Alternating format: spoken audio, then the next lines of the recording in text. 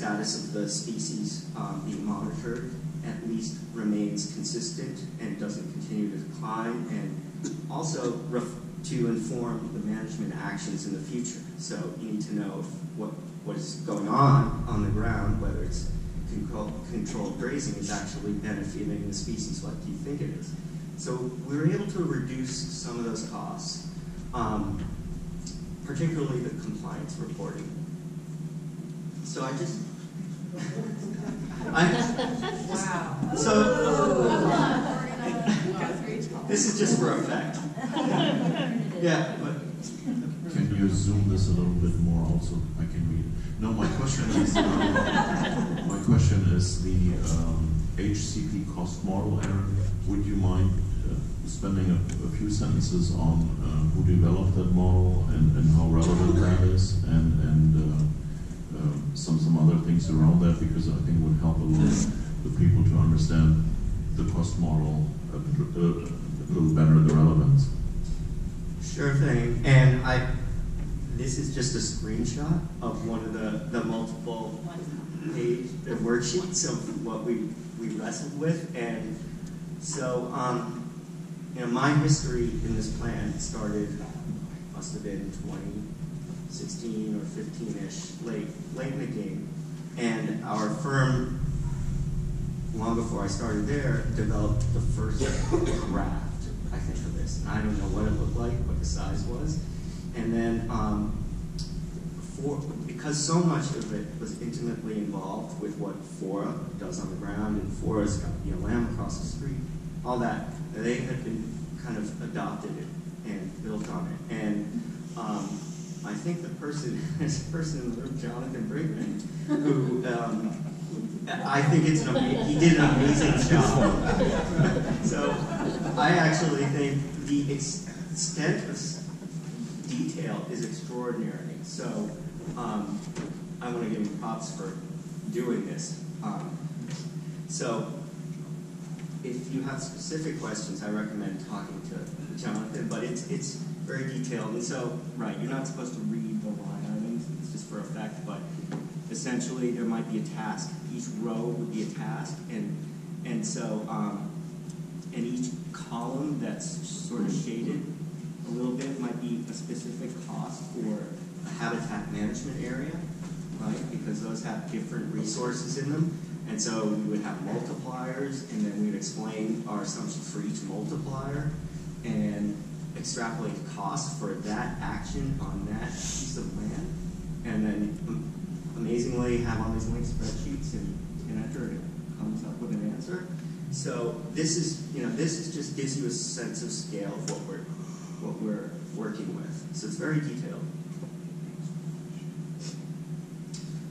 Back to the methods and assumptions. So I told you we tried to extrapolate the costs from the cost model to implement the habitat management plan. And I want to really make clear that those costs are not readily extractable. So we had to make a lot of assumptions from what was taken from the cost model and adapted to this exercise. The reason why I say that, are pretty critical and really part of the theme, I think, for today, is that the HCP costs were estimated base-wide, and that includes a lot of sharing of resources. Staffing, and that's a big driver of cost. Knowledge, so the land management experts, because this takes expertise to implement, and the capital. So there's a lot of resources that are shared, and that's how the HCP has been developed over the years. So there's a lot of efficiencies by sharing those resources. So in order to step down the cost for all these sort of activities and line items, we really had to make extensive assumptions, and we did in our adopted cost model. Essentially, we took a version of the HCP cost model, eliminated some things, added columns, and tried to use the framework of that as much as possible. And we document our assumptions, but as you can see, just from that one spreadsheet, there are a lot. There are a lot of lines to document assumptions for. And I should add too that if this is a process that could take, if you want to start from scratch and get as accurate as possible, it would take months. And we would go to each jurisdiction one-on-one and say, okay, what kind of resources do you have? What do you think you can provide? How much do you spend for your contracting? Those sorts of things. But in lieu of that, we had to make assumptions. So what we did was estimate the cost for the habitat management areas, where the management responsibilities are, and we also did the development parcels with management responsibilities, because of course some folks represent jurisdictions in this room don't have HMAs. They have development parcels with specific management responsibilities. And we used the general cost categories that are used from the HCP to estimate the cost for the habitat management plan. And the benefit here, as best as possible, it allows some direct comparison of relative costs. And my initial hope before I really dove into this cost model was that we'll just be able to take each line item, for example, invasive species control, that is a general responsibility under the Habitat Management Plan and the Habitat Conservation Plan, and just divide it by the area, the cost for that, and say, okay, we have a per unit cost, let's just allocate it by area. That was really impossible because those costs really integrate a lot of things that are shared amongst the jurisdictions. So we had to assume that that sharing wouldn't happen under this exercise. So we couldn't just take something out, do some simple extrapolations and apply it, multiply it, say times just the area. But where we could, we did. There's some things we could do per unit area. And so we allocated costs based on area, the size of the habitat management areas. So I'm just going to dive right in. And again, so the costs are estimates, but the first thing, so I'll start with the cost savings. We didn't include startup costs, so I'm going to have a hard time seeing the screen. Can you hear me? Okay.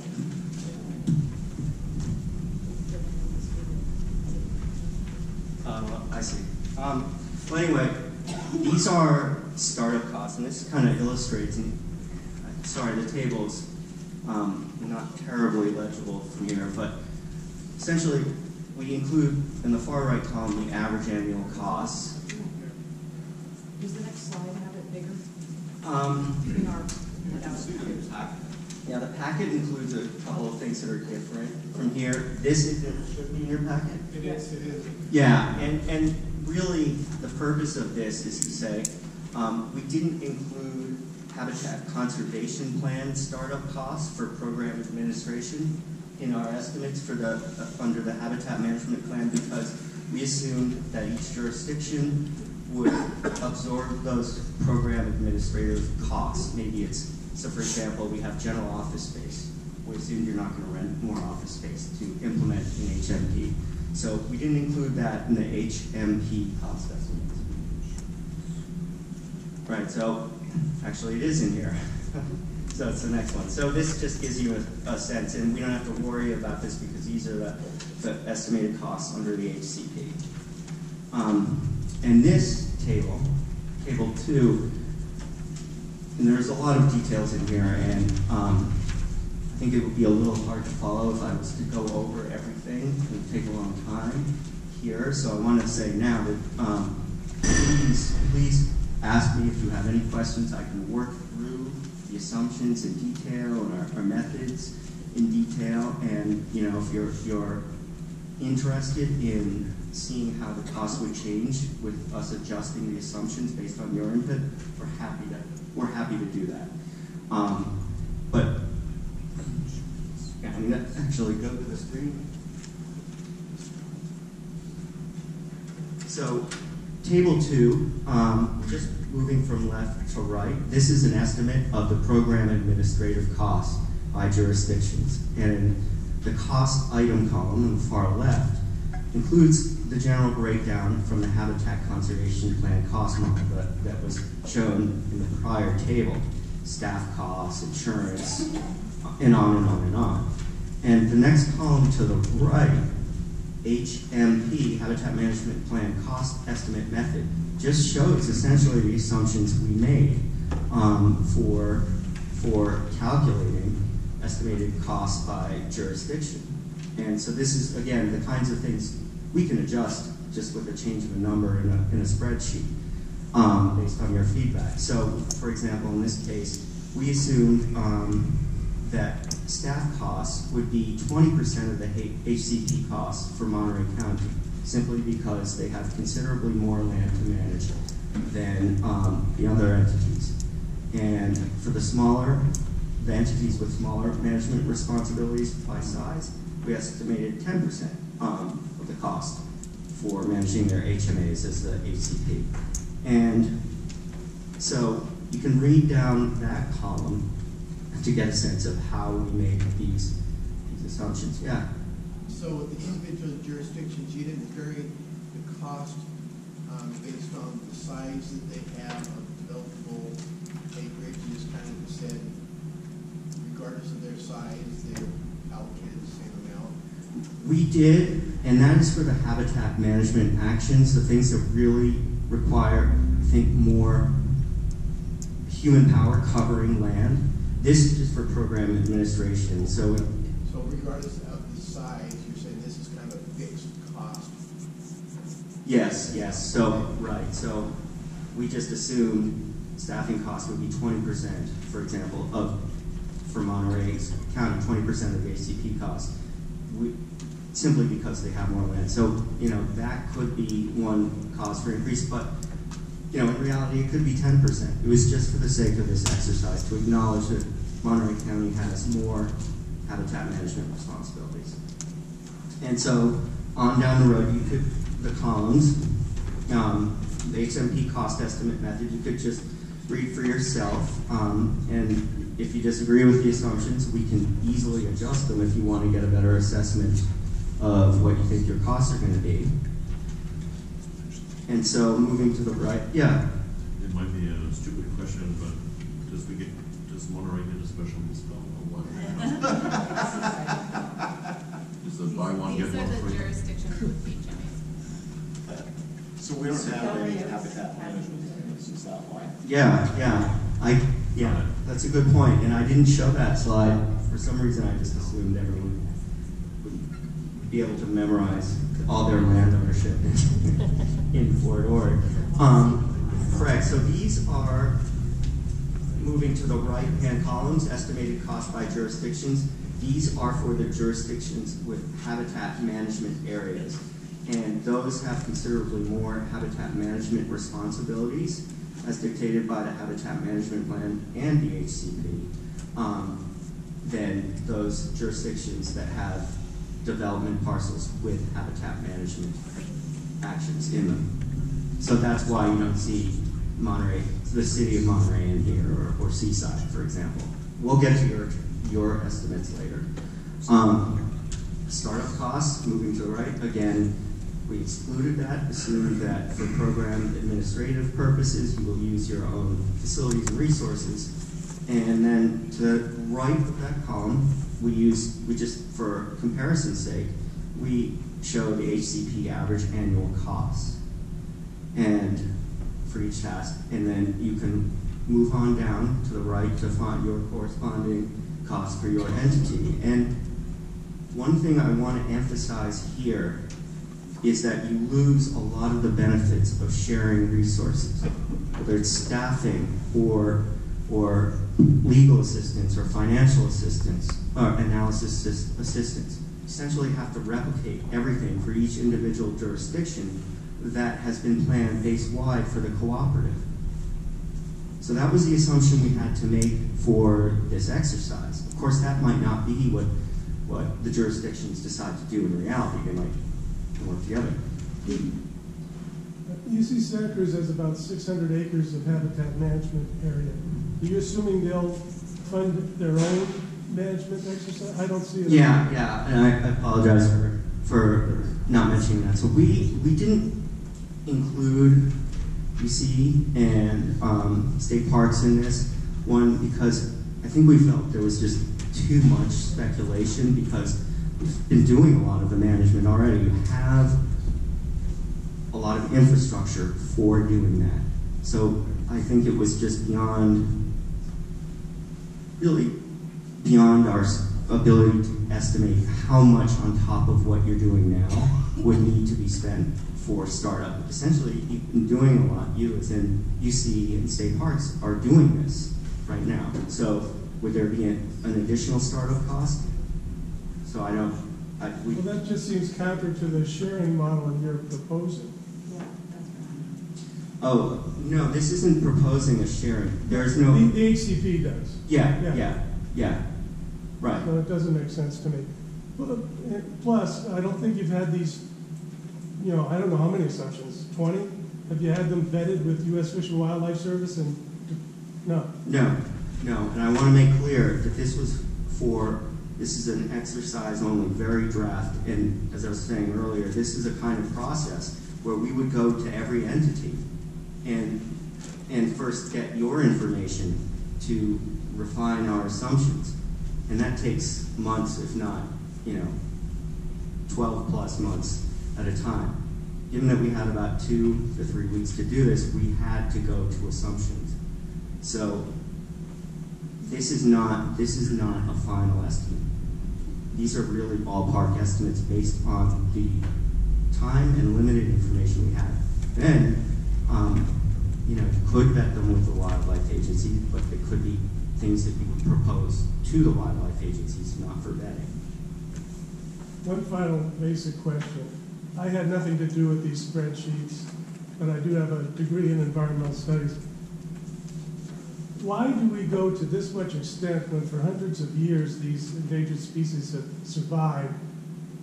So the basic question is, why can't jurisdictions cordon off those properties and do some weed control from time to time instead of all of this super intensified mini management?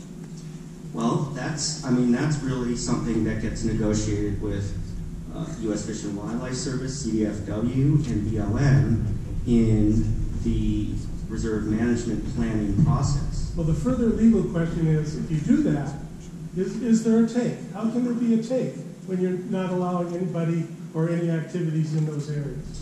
Well, it's assumed. So the habitat conservation plan. So we're not creating. No, HMP. I'm going to the HMP. Right. So we took from the habitat conservation plan the management actions, and those were from the HMP. Yeah.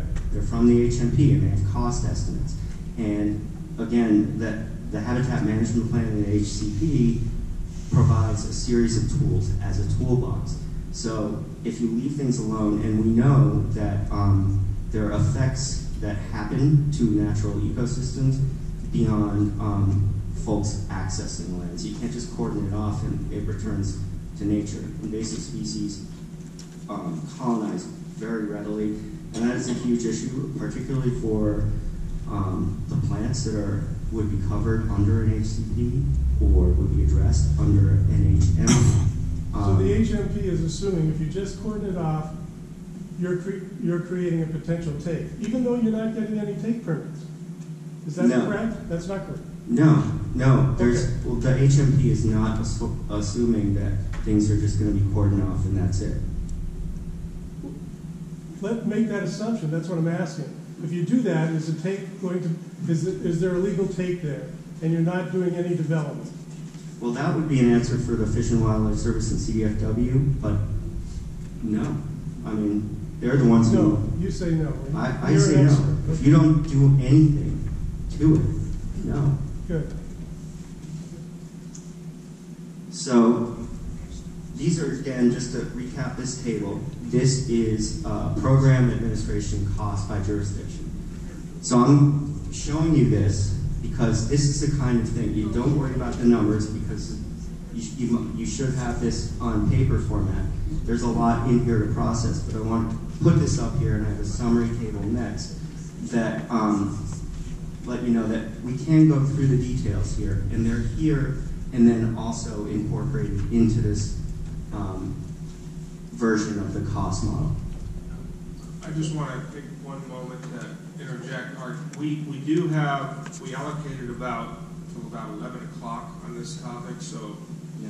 we have another important thing to go, so it's subject to the group's discretion to some degree, but if we want to get through the agenda, Yeah. can't keep that in mind. So here, thanks, Josh. So this is a summary table, essentially, that in the right set of columns under average annual cost / HMP, where we cost out the various management-related activities under the habitat management plan, and then in the set of columns to the left that come from the average annual cost from the habitat conservation plan. And all the columns under the average annual cost of the HCP come from table 9.3 of the HCP.